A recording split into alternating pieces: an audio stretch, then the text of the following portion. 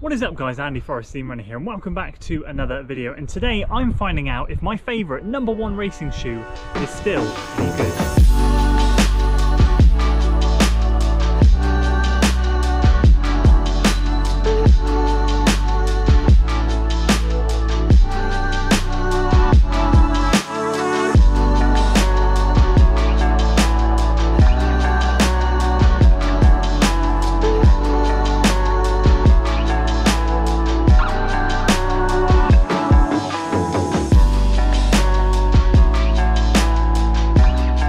Welcome back to another video. You join me out here down at Cannock Ponds, double threshold day today, and you are joining me on the second workout of the day, the final one. I'll talk all about that in a second, but the purpose of today's video is talking about my favourite racing shoes and if they're still any good. Now I hear a lot of you are probably going to say, I thought the Alpha Flies were your new favourite shoe. Don't get me wrong, they're probably realistically a tied first place, but the original Next Percent ones were my favourite, and I think the reason is the foam feels different in the Next Percent 2. I'm not going to bang the drum on that, I've talked about that way too much, but the foam in the Next Percent version ones feel very similar to what's in the Alpha Fly. Super soft, super squidgy, and I just don't quite get that in the version 2. But that aside, I have to say these shoes now have 200 miles in them, so there's two reasons why I'm out here doing this test. Number one, I want to race in these next week, so I'm doing a legitimate test to see if they still feel good after 200 miles. And secondly, the last time I wore these shoes was back in November and I hit the deck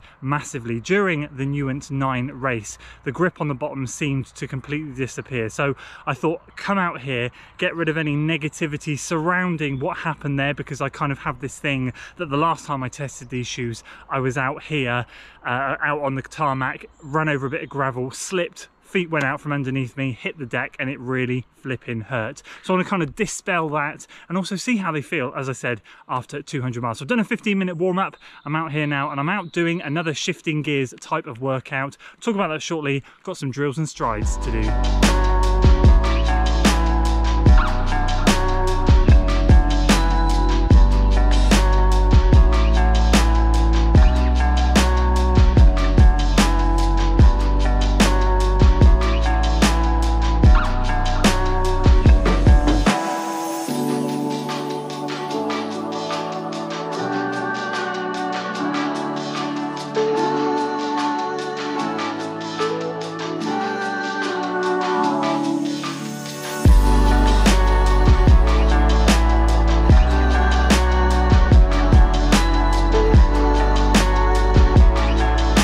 Okay, so let me explain the workout. Drills and strides done, want to go right now.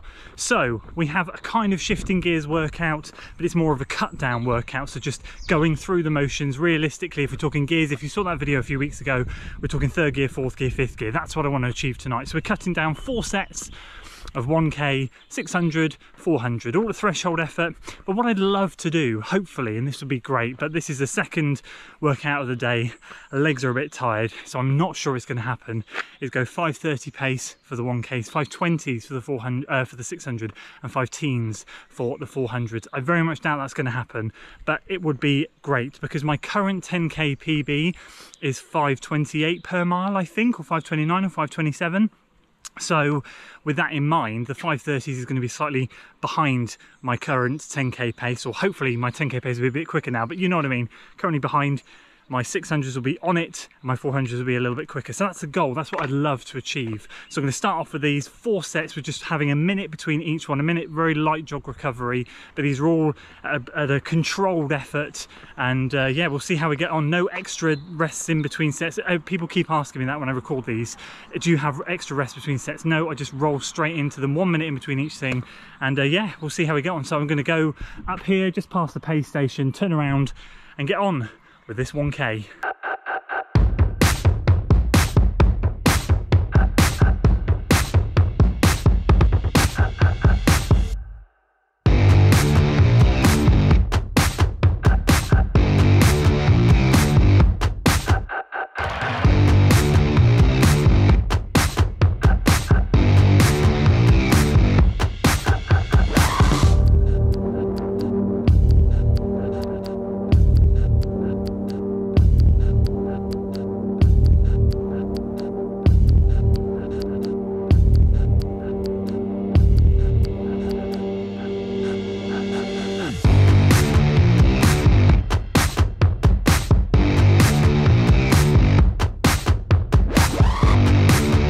halfway done.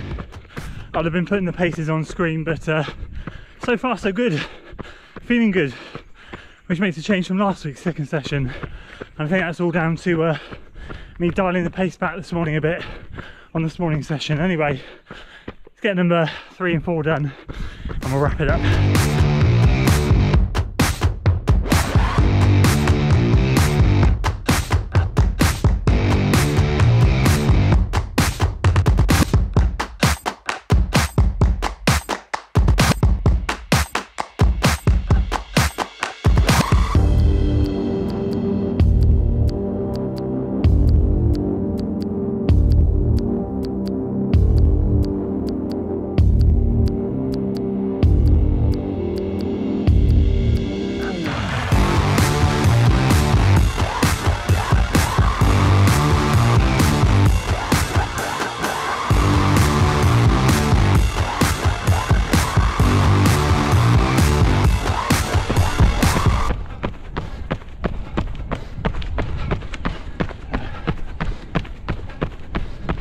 Come on baby, on a hot and humid evening I will take that. So just looking quickly on my watch at stat, obviously the paces were well above and beyond what I thought I could do, and I felt so cruisy.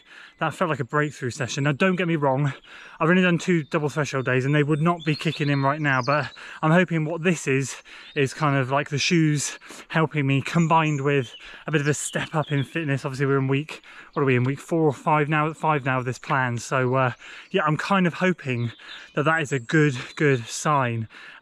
Just looking at stats quickly in terms of heart rate, because I know that's what I was comparing it to last week. Heart rate is higher this week. So I think the average heart rate last week was 162. The average heart rate today was 165, topping out 178, whereas last week I topped out at 171. So in terms of the effort, there's a lot more effort there, but I am sweating buckets. It's way hotter this week. I was freezing last week. I started this run at 15 degrees, so it's probably like 12 or 11 by now, but still it is super humid. I'm dripping, and I class that as a massive win. But of course this video is not just about this workout. I am over the moon with this, don't get me wrong. I'm going to go back, grab my dinner back at the car. I'm talking about these shoes because I've got a couple of thoughts on them. Some good, some bad. So I'm not 100% sure right now what my decision is going to be. So back at the car now, 2 mile warm down, done.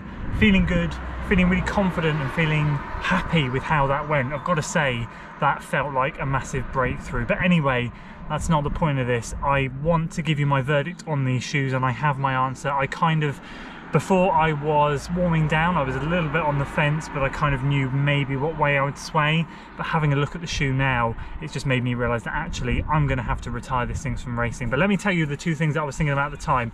I was thinking about grip and how bouncy the foam still was. Obviously grip based on the fact that I hit the deck last time I wore them, but also how lively the foam still felt. So I've got to say the foam felt absolutely great, still felt really good. So these now have about 212, 213 miles in them, and the foam feels really good. But the problem is the grip. Let me show you what I mean. So obviously I felt this during the drills and strides. I didn't let on, but I kind of was like, oh, this isn't good. Doing the high knees, the skips and things, I could feel the traction under my feet. My feet were just skidding. And if I was running in a straight line down Cannock Ponds, down that straight tarmac, it was fine. But when I had to turn at the end, I really did have to take a wide turning circle. It really is starting to lose a lot of the grip in this top part here, and if you especially look in and around the toe off area, it's really starting to wear down. But it was this middle section here that was kind of concerning me. And if I look straight down there as well, I'm seeing some lumps and bumps, some chips out of the old foam at the bottom there, just here and there, and it just feels very slick. So I am really hesitantly and regrettably going to have to retire these things from racing and not use them at the Rosin race next weekend, which is gutting because the foam still feels really lively. But what I will do is I'll continue to use them during training. I really want to wear these down and take them to the end. I feel like if I'm out on a flat tarmac area like I was then things would be absolutely fine. But I think more so if I'm doing lots of turns and that's where I hit the deck and U&9 going around a corner, they just completely wiped out from underneath me. And that is kind of the evidence that I needed to just have to sadly say that these things are going to have to retire.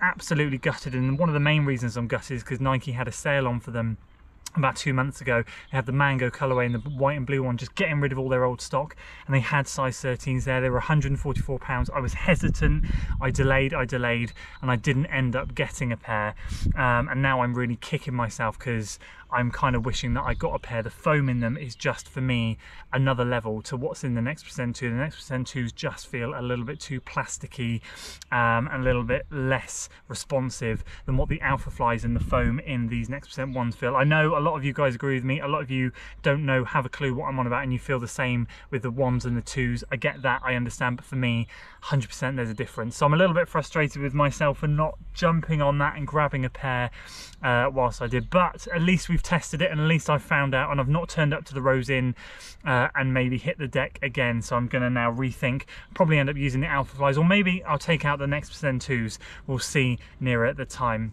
But anyway, guys, I appreciate you sticking around to the end of the video. I'm going to eat my food before going and going home, getting into bed, and hopefully having a good night's sleep. Another solid double threshold day in the books. If you enjoyed today's video, guys, please do consider giving it a like, share it with your friends, subscribe to the channel for weekly running content, and as always, I will see you on the next one. Until then.